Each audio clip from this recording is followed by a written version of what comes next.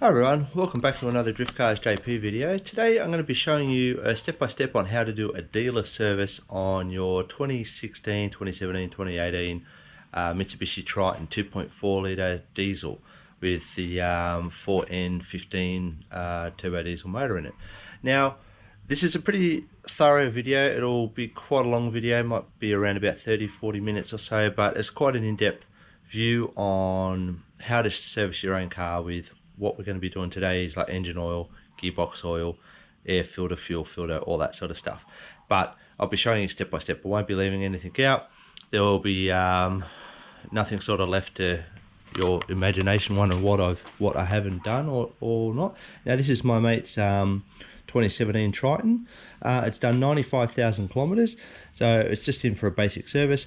We're going to rotate the tyres. I'll show you why to rotate the tyres and why you should rotate them and when you should rotate them. We're going to check brakes front and rear on the drums as well, and just a general check over on everything else that a dealer would check on your service.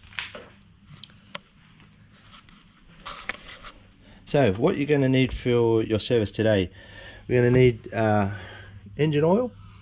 The recommendation from Penrite is 5W30, the C4 Enviro diesel oil. You'll need 10 litres of this because they take 8.4 litres. That's including with an oil filter change. We're going to be doing the gearbox oil. I don't think I'll be doing the transfer because my mate only gave me 3.5 litres, so I'll have a look if I've got some other stuff on the shelf. We've got a fuel filter. My mate's bought all the Ryco stuff. I normally use Genuine, but that's alright, you can use Ryco. So we've got a fuel filter, so we'll be showing you how to do the fuel filter on it, which is a cartridge type. Oil filter, that's the number you need if you're doing your oil filter. We're going to be doing a air filter as well. I'm going to show you how to do a coolant flush. That's going to be in a different video. I'll make just a separate video on just how to do just a straight engine coolant flush on your Triton. We're going to be doing brake fluid, but I probably won't show you that because depending on what you have to bleed the brakes, everybody's going to have a different experience, and there's a lot of stuff online to show you how to bleed your brakes. Now, tools which we're going to need. Obviously a rattle gun, if you don't, just your wheel brace will do, but with a 21mm socket. A 24mm spanner, which is for your diff and transfer fluid. A 14mm spanner. Oil filter claw. Whether you need this or not, you can actually try and use it with your hands probably, or like one of the other type of strap type filter removers. A 17mm spanner, which is for your oil sump. A 12mm socket on an extension, that's just to remove your trays up underneath the car. And also, if you don't have the 24mm spanner, you can just use a 24mm socket on a ratchet. So that's all the stuff we've got, obviously, and a torch. Now that we've got the bonnet up, this is the time to do a check over. I always start from the top and work our way down. So we always start up here, check for any leaks on anything, check fluid levels, check belts and all that sort of stuff before we start draining any of the oil or any other fluids out of the car. So the first thing I like to do now, this is hot, my mate's driven it here, it's been for a 40-minute drive, so you can change your oil cold. Now, despite what other people say on the internet, you can change it cold if the car has sat for a long period of time. Like say you drove it the day before, it was hot when you drove it, you parked it and you've left it overnight and it's sat there. And now all that oil would have drained to the bottom of the sump. Now you can drain it, but it just takes a lot longer to drain. You'll need to let the car probably sit for about 3 hours to drain, rather than when it's hot like this, you can probably leave it for about half an hour and everything would have drained out anyway. So this is already hot. We haven't used an oil flush. You can use an oil flush, which I normally recommend on every second service. Don't do it on every service because it's not necessary, especially on the newer motors. They're quite clean.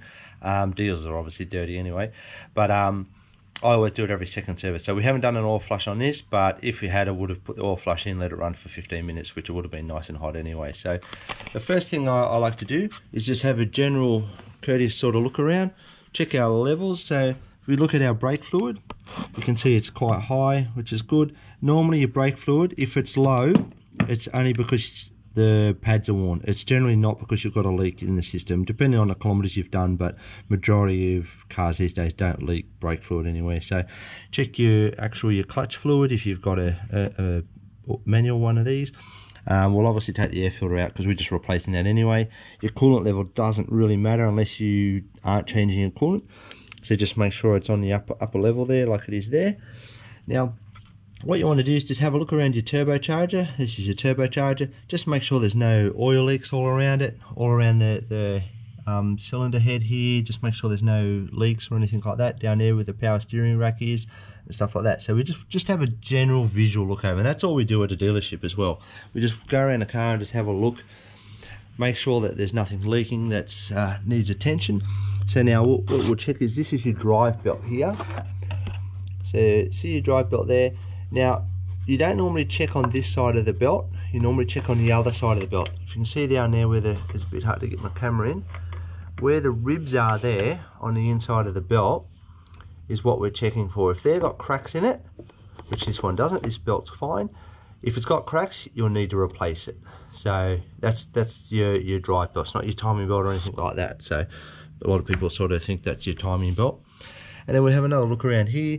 This is where your intake is. There's a little bit of oil, the residue there. There's nothing over the top. Diesel, you will sort of get a little bit of a seepage just around where your intake is. Check all your hoses. Make sure there's no coolant like pushing out through this side of the hose here or anything like that. And then just another look down over the back of the motor. Make sure nothing else is leaking there. Everything's pretty good on this thing. Now up the back here, this is your fuel filter. We'll be changing this later. I'll show you how to change your cartridge inside there. Now, so once we've done that, before we jack it up, what I always do, I always just pull the dipstick up just to remind you to check it afterwards. So you put oil in it and take your cap off, if I can get it off. Hey, that was pretty tight to get off. But what I do is I always just take it out, just have a look inside, make sure there's no white milky substance in there or anything like that, and I just sit it back in like that. So what we'll do now, we'll get it jacked up. Make sure you use stands. If you haven't got any stands, to make sure you just put a wheel or something up underneath the car. These are pretty good. The height of it's not too bad. You don't really need to jack it up on these, but we'll get that jacked up now.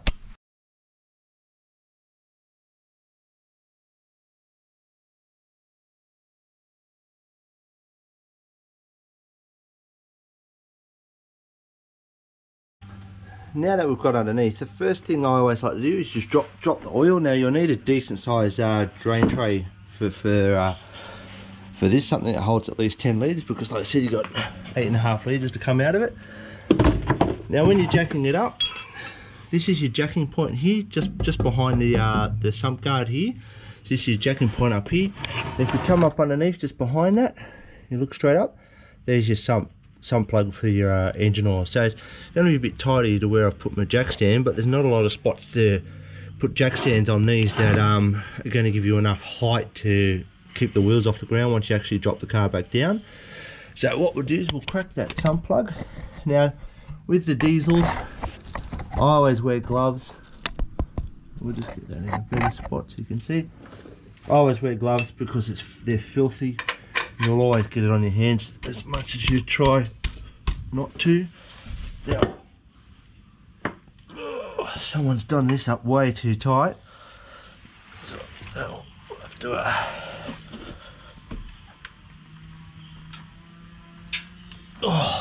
that is way too tight.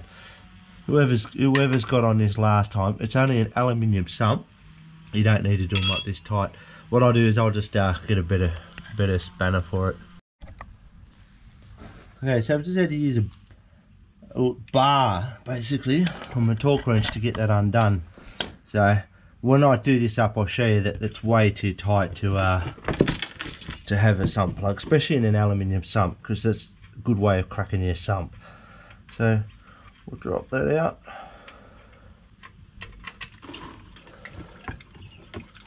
Okay, there we go.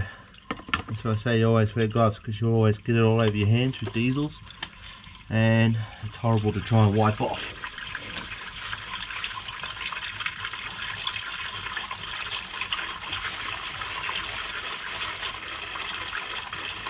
So I'll let that drain till it comes to a drip, and what we'll do now is we'll take these guards off underneath so we can get to our oil filter.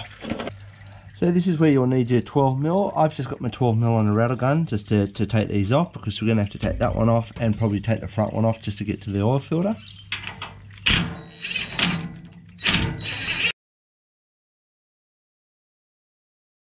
So we've got our tray off. Now a good thing to check, whenever you pull like a splash tray or off, anything off, check the tray. If the tray's got oil all over it, that's a pretty good indication you've had a leak somewhere. But this thing's nice and clean. So we'll get underneath, we'll get a light underneath. I'll show you where your oil filter is. So here's your oil filter, sits right up here, right up the front of the motor. So you've got to be just a bit careful of the radiator when you go to pull that out. Now this is your front diff, so we want to check, just make sure there's no leaks around here or around the actual sump plug itself. And also just check your lower sump, make sure there's no leaks, anything around the lower sump area. Make sure your power steering's not leaking. Check these bushes here, set some light on it. Just make sure these bushes here aren't all split, because that can indicate, like, give you like a very vague steering feel where the rack's actually moving independently of the subframe, because these bushes are worn out. So you just want to just make sure that they look all good, which this many Ks, 90,000 Ks, I don't expect to find really pretty much anything wrong with this thing. So we'll leave that oil drain for a while. You can crack, this is where, I don't know if the way that the tightness of the sump plug was, I'd imagine I'll have to use the tool to undo that, because it'll be super tight. And also, like I said, have a look underneath your bottom radiator hose. Make sure your bottom radiator hose isn't leaking. You can feel the hoses to make sure they're not hard. They should be nice and soft, and they shouldn't feel crunchy when you grab them either. And these is your air conditioning lines and stuff like that. So like I said, you can have a good look at your pulleys from up underneath. Now when we do our coolant later, this is our drain cock here, which drains your coolant out through the bottom there. But we'll get back to that later once we do our oil flush. So also we'll have a look in the front here. Just check, this is your condenser. Make sure your condenser is not completely blocked or full of leaves or something. If it is, just take all the leaves out. This is your intercooler here at the front. Same deal, just make sure there's no oil leaks out of the side to indicate that the seal's gone in the side of the intercooler housing. But after all, that looks all pretty good underneath. What we're going to do, we're going to pull the wheel off. And also before that, I'll show you to check, another thing you want to check while you're under here is just check your CV boots. So make sure the CV boots, make sure they're nice and soft, there's no splits in them. Check both the inner and outer one. And if you've got a split CV boot, you need to get that changed pretty much straight away. And same with your power steering rack boots, just make sure they're alright, they're not split or anything like that too, because these not so much for leaks. What happens is when they split, you get dust and you get dirt, and it'll actually ruin the seal on the actual power steering rack. So that's something that you want to get onto if you need to, if you have a split boot. And if you do have a split boot, you'll need to get a wheel alignment done once you've done that job as well. Okay, now that we've got the wheel off, this is the time we're going to check our brakes. Now what you want to do is just check on your disc. Make sure the disc is pretty even all the way across. We don't want a big huge lip on this edge here and down on this edge there. So if your disc looks like this, it's nice and straight across. There's no major grooves, there's a few little small grooves. That's nothing to be concerned about. But as long as your disc isn't overly grooved and got a heavily big lip on the end, you're pretty much good. So what we need to do now is we'll check our brakes. Now there's a couple of ways you can sort of look in here. You can look in there, see if we can get the camera in the right spot. You can see that pad there has probably got about 40% left of its pad life left. And then what you want to do is come around and also check on the inside pad there. So I'll get the camera in a good spot. Okay, it's a bit hard to sort of see. Hang on. There we sort of go. So you can see the pad's still got that little gap there. So I'd say this is probably 50%. So I'd say this has got 50%. So this will probably be due around about the time you do another 10,000 kilometers. So if your pad's any sort of lower than that, I'll show you what a new pad looks like. Now that's a new pad, just to give you an indication of how much is left on these. And I would say that those are probably worn, they're probably worn about 30% off that. So they're down to here. Now here, if your pad was as close like this would be due to be replaced. So that pad there's probably got about 20% left of pad material, and you can see the wear indicator there is virtually at the same height as what the pad material is. So that's just to give you an indication of the two. I'll put them both together so you can see the difference between a new pad and an old worn pad. So like I said, these ones don't need to be replaced, but I'll let my mate know that the next service that they'll be due. So while you're in here, you want to just check your brake lines, make sure they're all nice and soft, they haven't got any splits or cracks in them or anything like that. You just go around with your hand, have a good look with the torch, make sure there's no cracks. This here's your ABS sensor line, you don't need to really check that. And while you're under here, you want to have a look in your shocks. Just make sure there's no oil or oil residue around this area of the shock absorber. You don't really need to check the spring, but just check the shock absorber. Like I said, just make sure it's not wet in any of these sort of areas here. And like I said, check all your brake lines and stuff like that. Now your bushes in here, you'll actually feel these to be worn. You can get a bar in there if you do have a knocking in the front end. Put a bar in there and then lever it up and down like that. And if you get movement in these two bushes there, they need to be replaced. And same here with your ball joint. I'll show you when I put the wheel back on how to check if the ball joints got any wear in it as well. And that's pretty much it. That's all we're going to really do underneath here. And just keep letting that oil drain. It's probably dripping on the floor by now. And yeah, and we'll rotate these wheels as well. Okay, next job we're going to be doing, we're going to rotate these tyres. Now, most front tyres will all camber off. You'll all see them sort of camber off across the sides of the tyre. So you'll get camber wear between here and here is quite common. So what we want to do is rotate the back tyres to the front, because the backs tend to wear a lot more square. They tend to wear pretty much even across the whole tyre tread. So to prolong your tyre life, we normally just rotate. We just go front to back. We don't go crisscross or anything like that. Just take the front off the front, put them on the back, put the back on the front. So we'll do that now.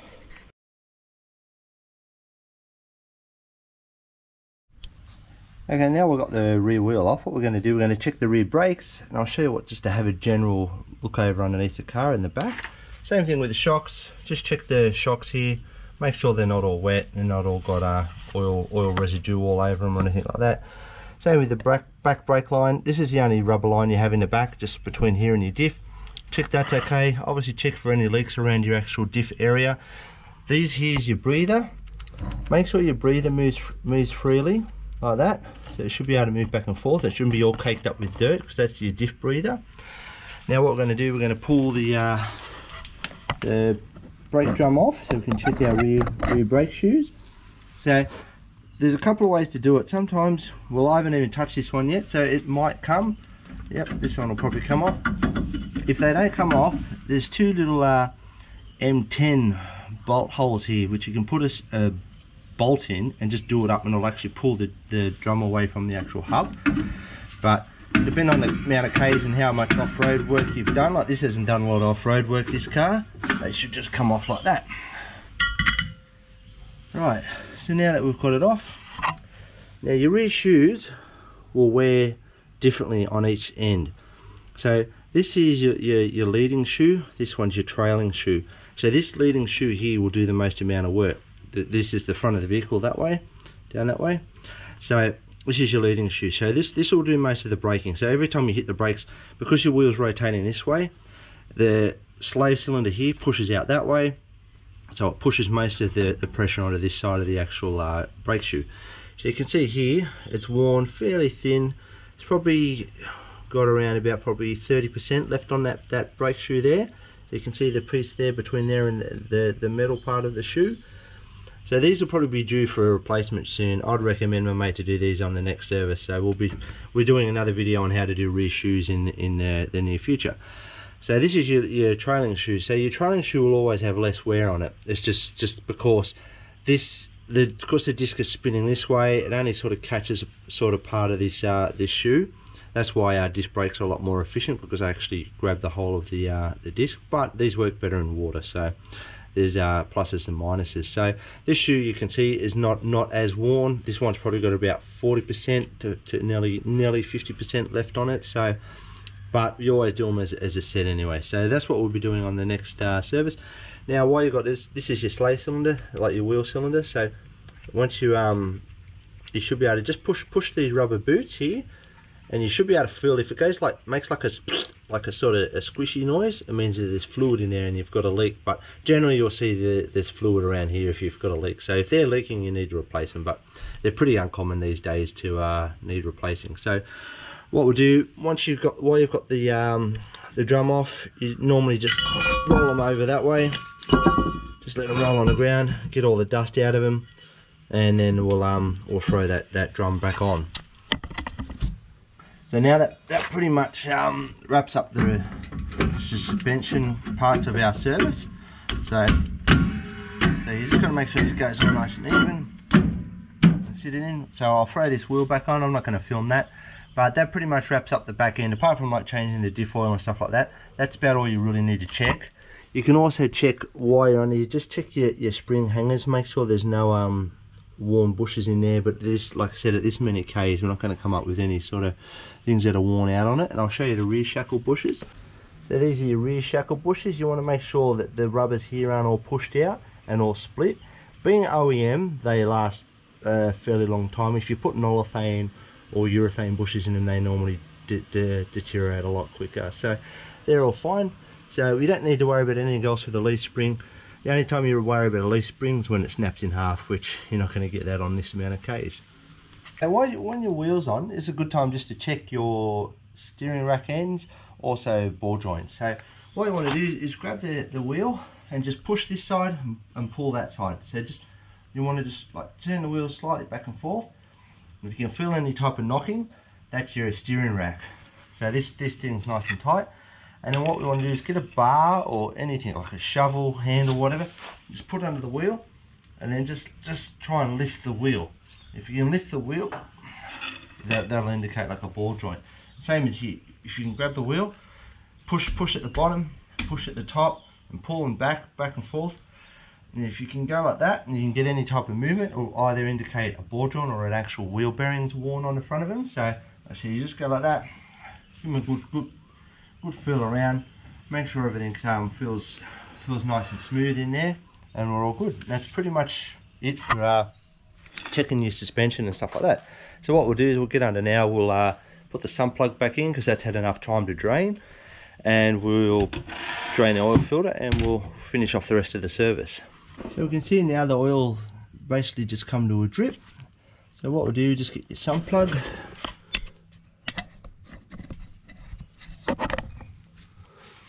give your sump plug a nice clean.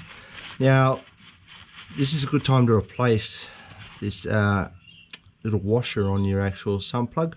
My mate hasn't supplied us one. You can kind of get away with probably like 3 or 4 services just using the same one. Depends on how tight you do it up. As long as it's not squashed and splayed out or anything like that, you should be fine. So we'll throw that back in, and this is where I'll show you on how tight to do it up, where you don't have to go crazy on them, especially on an aluminium one. So we'll throw it in.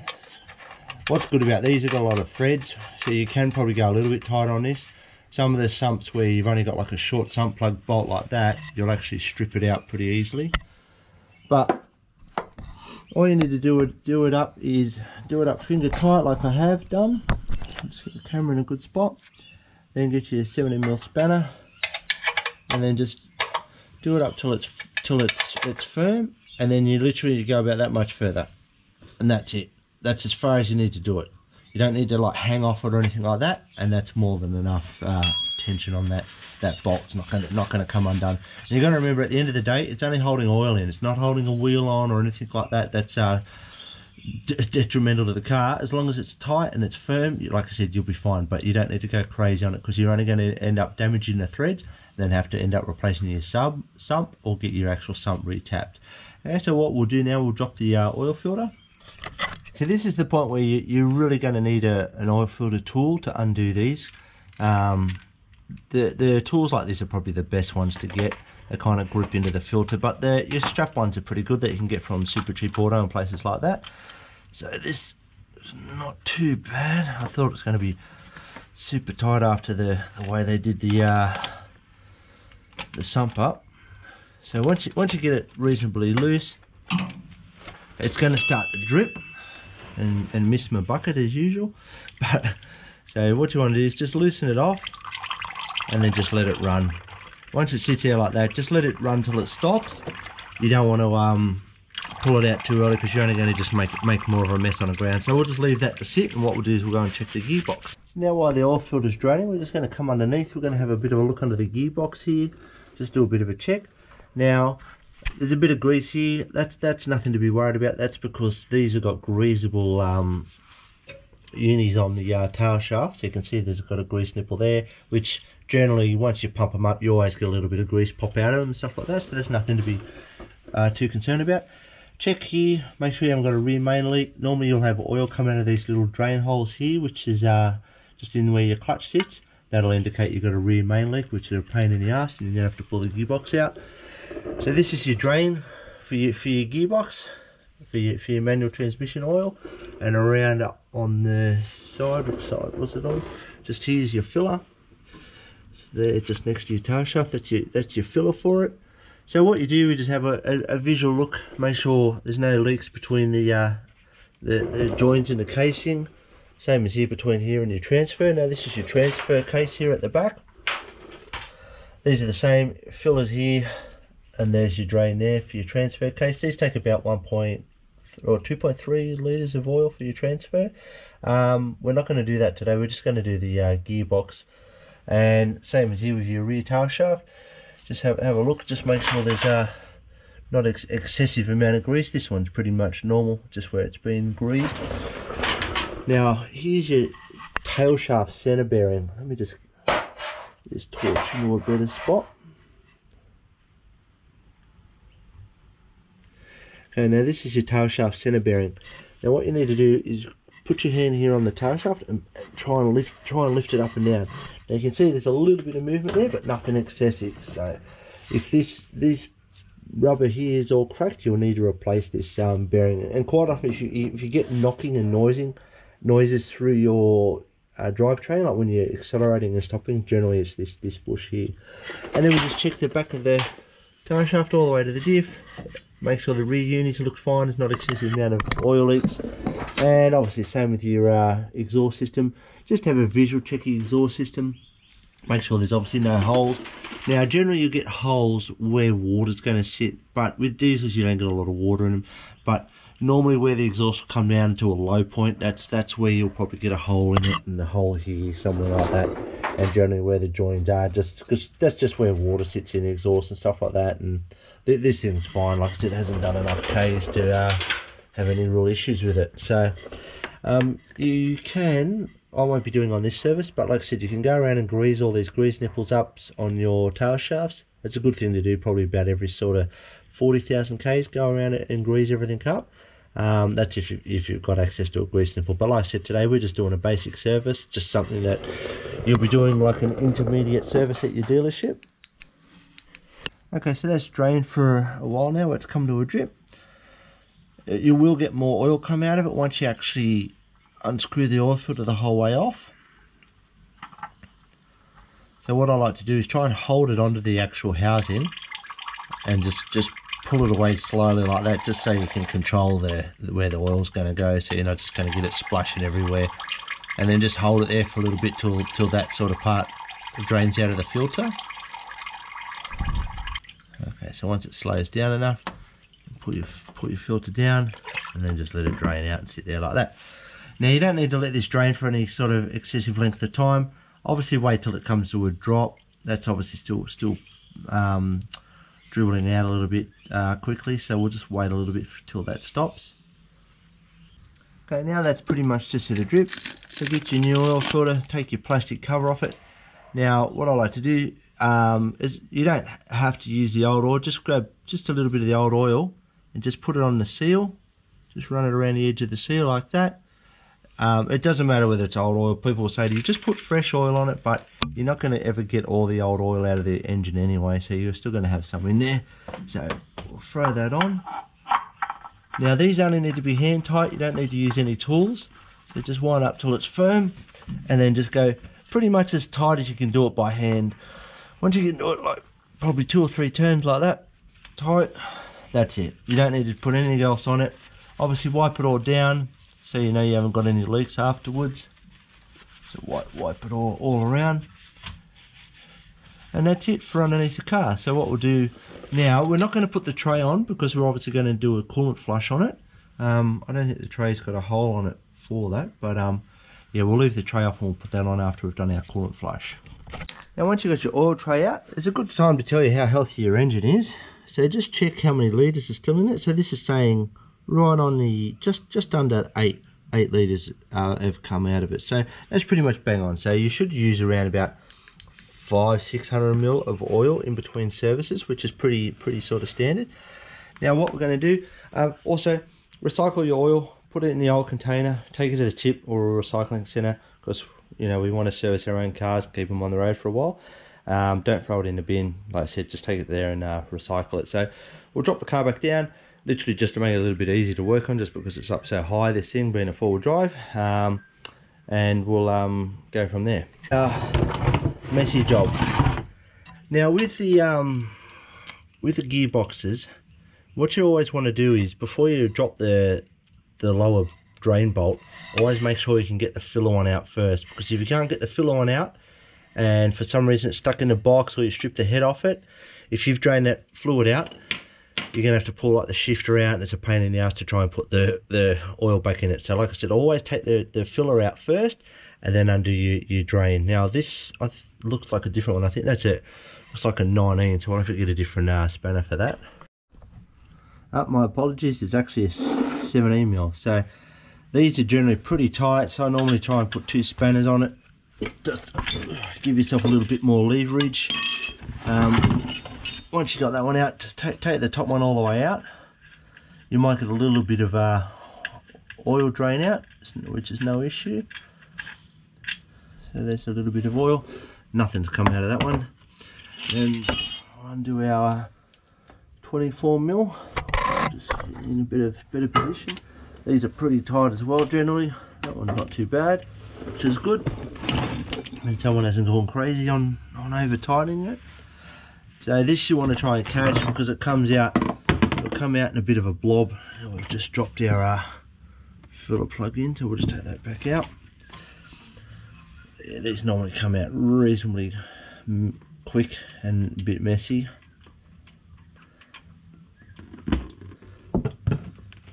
There you go. So now on this sun plug, you'll actually have a magnet. Now the magnet will be covered in crap, which is pretty normal. If you've got any large, big pieces of metal in there, that might be an issue. But just get the sun plug, wipe it clean, take all the crap that's off it. So you're just left with a nice, nice clean magnet, and then we'll set that aside and let that drain. Okay, now we're filling up your gearbox. I've got a pump. There's a few different ways you can do them. You know, it's a pain job to do, because you've got to sit there and pump everyone. I've seen now you can get electric pump that go on your drill, which that would be what I might invest in next time. So now that we've let that drain, you don't need to leave these drain for too long. It all comes out pretty quick. Just get our sun plug, like I said, make sure it's all nice and clean.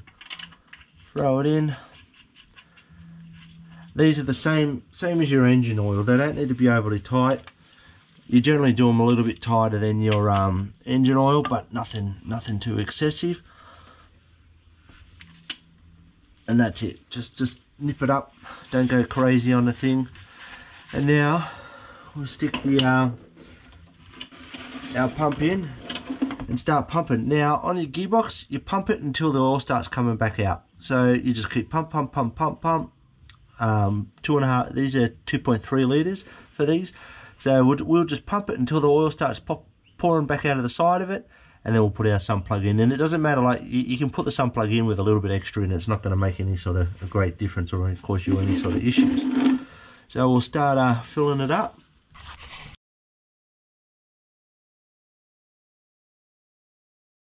So now we've got that full, it's just run out like that. It's just time just to throw your plug in.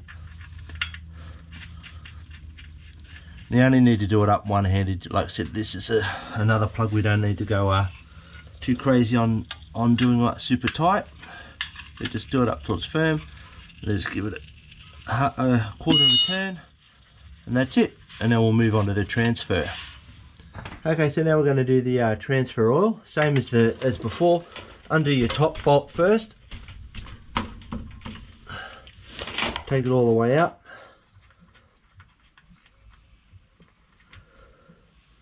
You see a little bit of a drip start happening. Looks pretty clean, the transfer oil. I'll crack the bottom on it. Just Get our tray lined up. The same as before, we'll let this drain. Takes probably about 5 minutes to drain. That looks pretty clean actually, which is good. Obviously hasn't done much off-road work. It's one of those city-driven four-wheel drives. It does a lot of trips down to Threadbow and back and Perisher and back sort of thing. So we'll let that drain. Once that gets down to a drip, and then the same as before, I won't show you this time, same as before, fill it all the way up to the top until it starts running out of the top, put the plugs back in, and we're all sweet. Okay, it's time now to fill our oil up. Make sure you get a nice clean funnel. Take your oil cap out. Now these are going to take 8.4 litres, so you can pretty much measure it out in your container and just throw 8.4 litres in it, and you quite often don't even need to check it, just put 8.4 litres in. So I've measured out exactly 8.4 litres. I'll put that in, let it all drain out, and then we'll start it, let the oil filter fill up, and then we'll check our levels. The oil cap back on. Nice, do it nice and firm, don't go crazy tight on it. So what you want to do, we'll jump in. We're just going to start it up. So what you want to watch for is just watch your oil light there. So you start it, wait till the oil light goes out, and let it sit for another 30 seconds or so.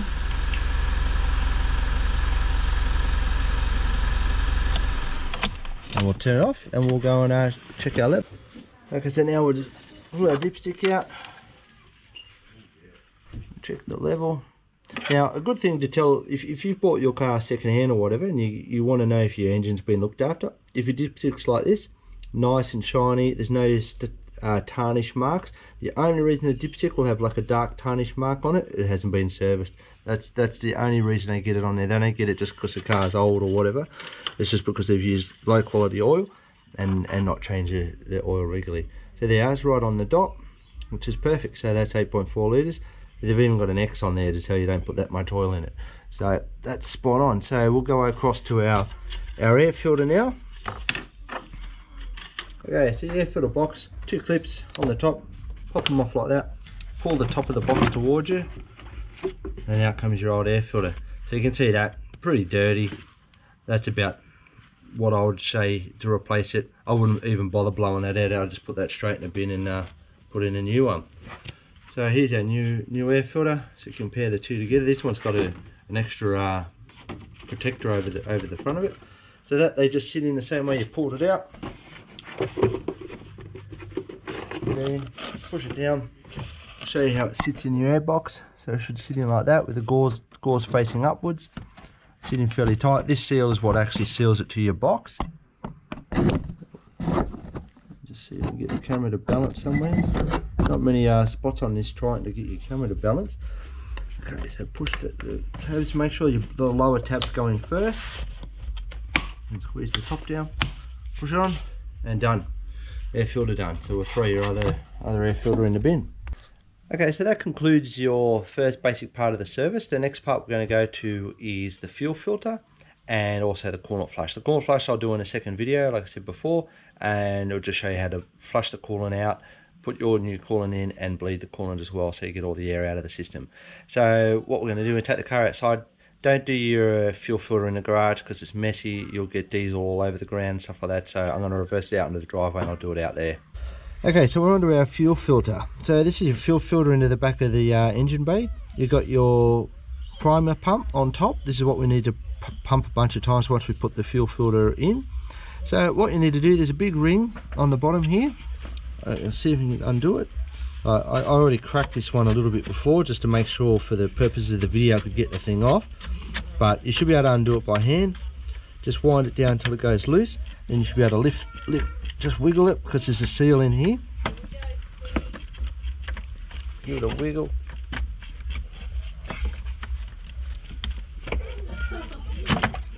Then up it pops, and there's your fuel filter there. So you can see it's pretty dirty. It's done its job. It's took all the crap out of the fuel, so we don't run it all through the motor. So now you just grab this and just wriggle it down So you'll get plenty of diesel leaking out everywhere. So that one goes straight in the bin. This is your new filter here. So what we'll do first, we'll just sit that up out of the way. We'll go throw that in the bin. Alright, so what we're going to do, on the top of your filter housing, you'll see there's a seal, a rubber seal O-ring here. You should be able to pull it down. It shouldn't be super tight on there. You see, look at my cool gloves, they're working really well. So you need to take that seal off, get rid of it. Your new filter will always come with a new seal. So you just place that over the top there. Make sure it hasn't got a twist or anything in it like that. Just rotate it like that, just to make sure it's set into its groove the whole way around. And now this seal here is what pushes up into your housing. So what you want to do is just get a little bit of diesel on your finger. Just run it around there. A little bit of diesel around on that seal as well. It just allows you to push the thing in a bit easier. Otherwise it won't pop in. So push it in. Once it sits in, that's it. Sit your filter over the top. Just be careful, you make sure you slide it down nice and straight. Get it to sit in over your old seal, or your new seal I should say. Just give it a push down. Then grab your screw, your big clamp, and just make sure you try and get it lined up. Nice and easy, you don't have to force it on. And then wind it all the way up. Do it up as tight as you can kind of go with your hands. You don't need to go to town or put any tools on it. So just get it up until it stops. And that's it. And then start pumping. So because we've taken all the pressure out of the fuel line, you need to pump the little primer here until it gets hard.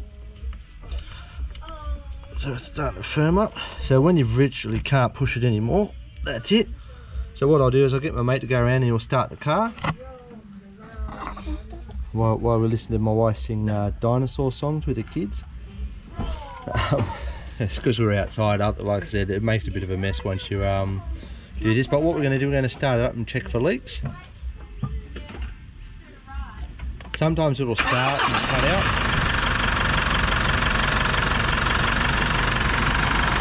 So what you want to do is have a look around the body there.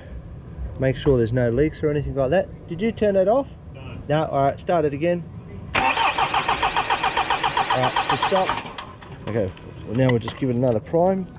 Sometimes because you get a little bit of air in the system. Okay, start it again. Okay, so now we'll leave that run for a little while to make sure everything's fine. You've got no leaks or anything like that around the body. And that's your fuel filter done. Okay, well that concludes the service part of the job. What I'm going to do, like the next video I'm going to do is the coolant flush, but I'm going to, like I said, I'll leave that to another video. So thanks for watching this video. If this helps you, give me a thumbs up. If you've got any other questions, just please ask. Subscribe to the channel if you can. The more subscribers I get, the more I sort of try to do more videos, and it sort of inspires me to do a little bit more on the channel and stuff like that. And I'm only doing this for the love of it, not for anything else. It doesn't make me any money. This is just to help other people save some money, do a service themselves, and sometimes you know you get a bit more satisfaction if you've done it yourself and you know it's been done right too. So like I said, if there's any questions you need to know about these with the Tritons and stuff like that, there'll be further videos on this Triton because it's a good mate of mine. We're going to be doing the front pads and rear brake shoes later on, probably in a couple of months time. And yeah, so thanks for watching, and yeah, hopefully we'll see you on another video. See ya, bye.